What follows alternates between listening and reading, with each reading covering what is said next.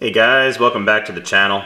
I wanted to do a shorter than normal video about fuel pressure regulators and why they're important and some of the alternatives that you have. I have showing here, this is an Aeromotive fuel pressure regulator that does a very good job at keeping constant fuel pressure over here to this Holley double pumper. One important thing to notate about running a carbureted engine is that you can really fine-tune or troubleshoot fuel delivery issues by knowing what fuel pressure you have at the carburetor. So a fuel pressure regulator, I mean, the old school way of doing things was very simple. They would go ahead and just connect the fuel line right to the fuel pump, run it into the carburetor, throw a fuel filter on there and call it a day. Guys were going into tuning their engines and starting to realize they couldn't really pinpoint a problem, or a problem would be intermittent, or it would be something that would show up one day and then they'd drive it to the store and then the next day it'd be fine. Well, if they could monitor their fuel pressure all the time and make sure that the fuel pressure coming out of your pump stays at a constant level all the time, or is throttled with one of these guys, you would be a lot better off. So this is basically just an Aeromotive fuel pressure regulator. It's all aluminum and it is made in the USA, and these are not cheap by any stretch of the imagination. This is about $90 to $95 at the local speed shop.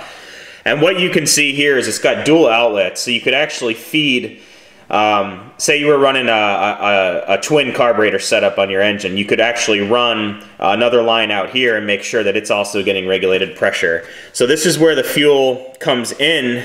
This would connect to the pump. I have mine wide off coming out of my pump here. One goes over to the nitrous side of the fuel, and one goes over here into the main fuel.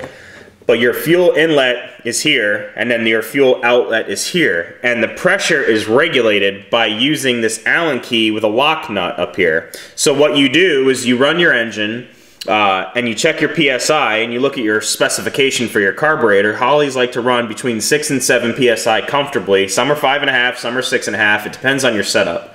But you want to go ahead and take a look at your spec on your carb, and then match that to your pressure here on your regulator. And you do that by turning it in for more pressure and turning it outward for less pressure. So the Aeromotive fuel pressure regulator does not come with a gauge. I'm running a Mallory liquid-filled gauge that maxes out at 15 PSI. So you got two different setups too. You got your mechanical fuel pressure gauge, which you want to normally run between 0 and 15 PSI. Then you have your fuel injected pressure gauge, which you're going to run much higher pressures. So your gauges are going to get into the hundreds.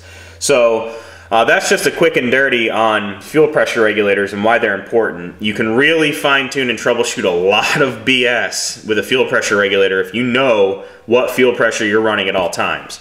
So I also wanted to show you here, if you guys don't want to drop 90 bucks on a fuel pressure regulator, let's go ahead and place this one here in front of it. This is a quick fuel fuel pressure regulator, and you can pick one of these guys up for about 35 bucks, and they are definitely very high quality. Quick Fuel, you know, is a Holley brand. And this does the exact same thing. It'll regulate your pressure for carbureted engine, and it's worth the 35 bucks. I mean, take some time, make your, use stainless steel fuel line, get your AN fittings, make your fuel system as good as it can be, because that is what feeds your engine. So if you guys are having hesitation, bogs, you've tuned your carburetor, you've cleaned it, there's no problems, you don't know what the hell's going on, maybe add one of these and see what happens. This is the same thing. Inlet at the bottom, 2 outlets on the side. Get a plug if you don't require the secondary outlet. Pressure is adjusted here.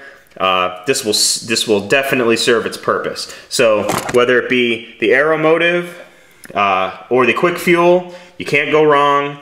I just decided to go with Aeromotive because it just looks so much better in the engine bay, and it's high quality product. So thanks again for watching, guys. Thumbs up, like, subscribe, and I will try to get another video out to you guys tomorrow. See ya.